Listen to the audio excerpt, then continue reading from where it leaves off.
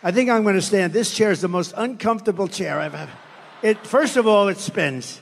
And the one thing I don't want is to fall on my ass, because that will be the only story. They'll say, sir, you did great. Too bad you fell. That would be the only story. So I'm not sitting in that sucker. I think it's a booby trap. That was put there by Kamala.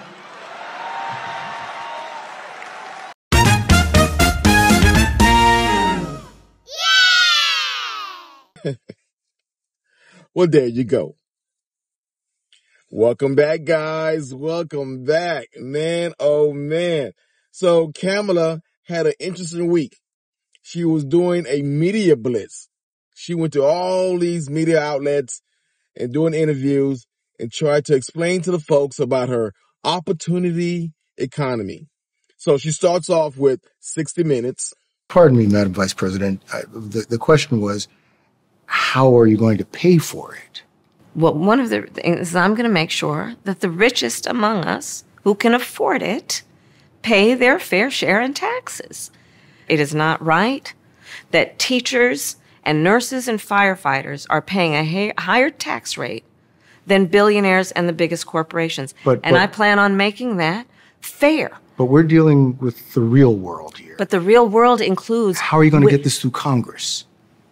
You know, when you talk quietly with a lot of folks in Congress, they know exactly what I'm talking about because their constituents know exactly what I'm talking about. After that, she goes on to call her daddy. I'm curious, like, you don't do too many long-form interviews. What made you want to do Call Her Daddy today?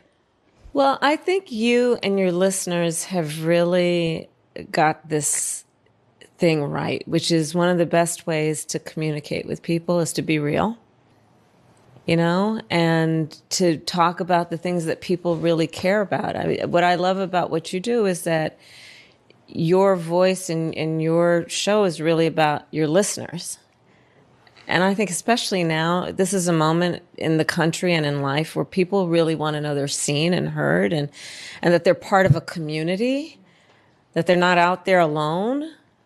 And so I'm really glad to be with you. Then she goes on to the great Howard Stern. Let me ask you this. If he wins, God forbid, would you feel safe in this country? Would you stay in this country? Howard, I'm doing everything I can to make sure he does not win. And the one interview that kind of put a nail in her coffin was going on The View. The View is one of the friendliest outlets for Democrats. And she goes out there and she still lays an egg. As vice president, you've worked very closely with President Biden for almost 4 years. He was here on our show. Yeah. And he said there wasn't a single thing that he did that you could not do. Mm-hmm. What do you think would be the biggest specific difference between your presidency and a Biden presidency? Well, we're obviously two different people, and we have a lot of shared life experiences. For example, the way we feel about our family and our parents and so on. But we're also different people, and I will bring those sensibilities to how I lead. Yeah, she can't think of one thing that separates herself from Biden. That's what we've been trying to tell you. Her and Biden are the same. The same puppet master are pulling those two strings. She can't think of one thing that separates her from Biden. And even CNN said it. I'm surprised, frankly, that she doesn't have more to say about this, given that she and her campaign know that this is one of the main questions that voters have about her. And one of the main things she's been trying to establish as part of her candidacy is the idea that she would represent a break from the past 4 years, and to not be able to come up with something to say in that moment. She continues to not be particularly nimble on her feet in a lot of these interviews. So that one answer was so bad that she had to go to the Stephen Colbert show and do a mulligan. Polling shows that a lot of people, especially independent voters, really want this to be a change election. Mm-hmm. And that they tend to break for you in terms of thinking about change. Mm-hmm. You are a member of the President administration.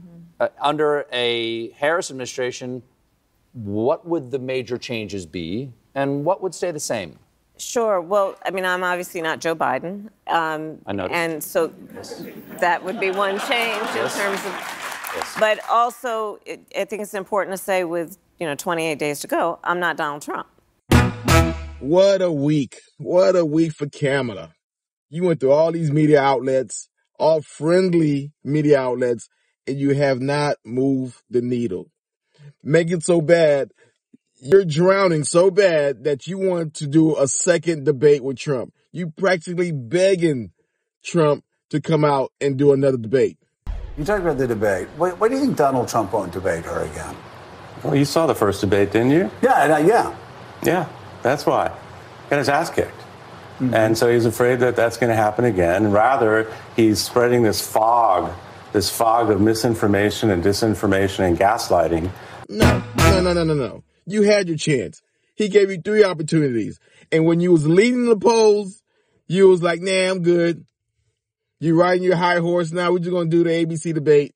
And then you bombed the ABC debate. Just like Trump said. Well, you know, when you don't win, it's like a fighter. Yeah. When a fighter has a bad fight, gets knocked out or loses the fight, the first thing he says is, we want a rematch. Baby, that's too late. Because he offered you 3 chances and you said no because you was leading in the polls. Now that you're far behind in the polls, your media blitz didn't work. Everybody's laughing at you. Have empathy, man. Yes. For the suffering of other people. And now you want to do another debate. So what? So you gonna set Trump up again? Nah. It's not gonna be no 3 versus 1 anymore. Trump is leading the polls. He don't have to give you no oxygen anymore. He gave you a chance. You were so high on your horse that you said, nah, I got it. We don't have to do it anytime, anywhere. And Trump gave you 3. You said no. You just want to do that 1. And you bombed. And now you want to do another one? You want to get another chance to try to embarrass Trump? No. And I believe we owe it to the voters to have another debate. So hopefully Trump will not fall for this and give you a second chance to try to take him out. You know, he's not scared. What you need to do, Kamala, is go on a network like Fox News, just like your boy did, Mr. Walls did, and he got filleted. Is that a position you think Democrats should advocate for nationally? Look, the vice president and I have been clear. The restoration of Roe versus Wade is what we're asking for. But that law goes far beyond Roe v. Wade. To make her own choice. The law is very clear. It does not change that. That has been debunked on every occasion. But let's agree. What you signed is there's not a single limit through 9 months of pregnancy. Roe had a trimester framework that did have limits through the pregnancy. The Minnesota law does not have that. You need to go in there to the ops and talk to the ops over there. Going like a Bill O'Reilly show. Something like that. But you going on these friendly shows, you talking to the choir. You preaching to the choir. They're going to vote for you anyway. You're not changing any votes. You're not convincing anybody new. You're just talking to the choir.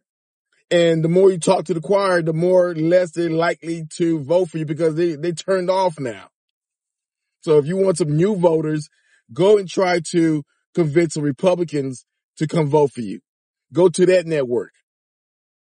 But you keep talking to these folks, these women, talking about abortions and all this. They got it. We got it. You want abortions? Fine. Now go over there and get some white males to come vote for you. Come get some black men to come vote for you. Because right now, they're not voting for you.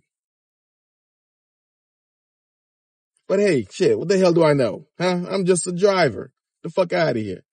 Anyway, guys, hit that like button. I'll see you next time.